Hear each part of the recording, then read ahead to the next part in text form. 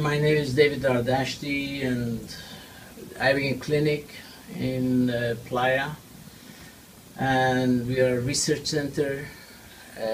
We treat people for well-being as also for addiction. Here, Jody happened to be a man that gotten stuck with drugs, and then go ahead and tell your story and tell what happened. I was actually in an accident and got put on a pain medicine, and then after everything got fixed, they put me on Subutex, told me, or Suboxone, same thing, whatever. They told me I wouldn't be on it very long.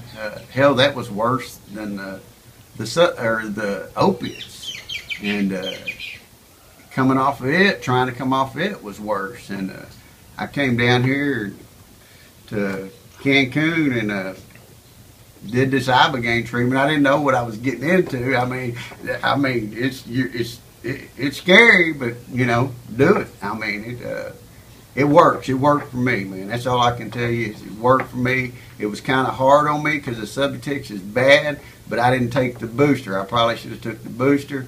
And then I was sick right before I came here, but I'm hard-headed and decided I was going to come anyway. So if you come down, I just want to stress to you, try to make sure you're in good health. That way, if your stomach, you know, my stomach was messed up. Just make sure you're in good health and come down. And I think you should take the booster. I mean, yeah, you come in next week with your wife anyway for the first. Yeah, well, it might not be next week, but we're coming back in a couple of weeks. So you get the booster then. Yeah. You're on your way. How many years were you on Subutex? I was on Subutex for about 4 years, and opiates. Everything started in 2002 when I got hurt at work, and I went from the opiates, and I've always taken my medicine just the way they say it, and I even take less, but it don't matter. I try to wean myself off the Subutex, and I'd get down to that little bitty piece, and you just couldn't do it, man. It's just it's too hard. I mean, and then life has to go on.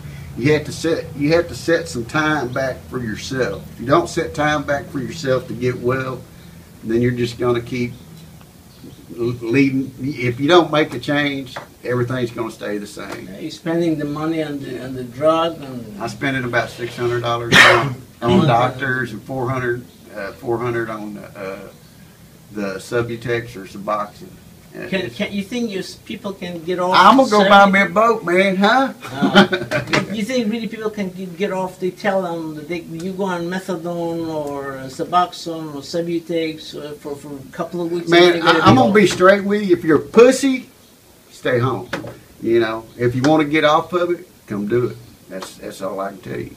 If you want to make a change, come do it. It works. I mean, I've been in rehabs, and I've made the motherfuckers let me out because it's crazy in there. Everybody here, they watch after you. I mean, it's just somebody's always there. If like there's a cook, if you need something to eat, they're always there to tend to you. There's a maid, and she's there to tend to you. You got a nurse, you got a doctor. Everybody's nice to you.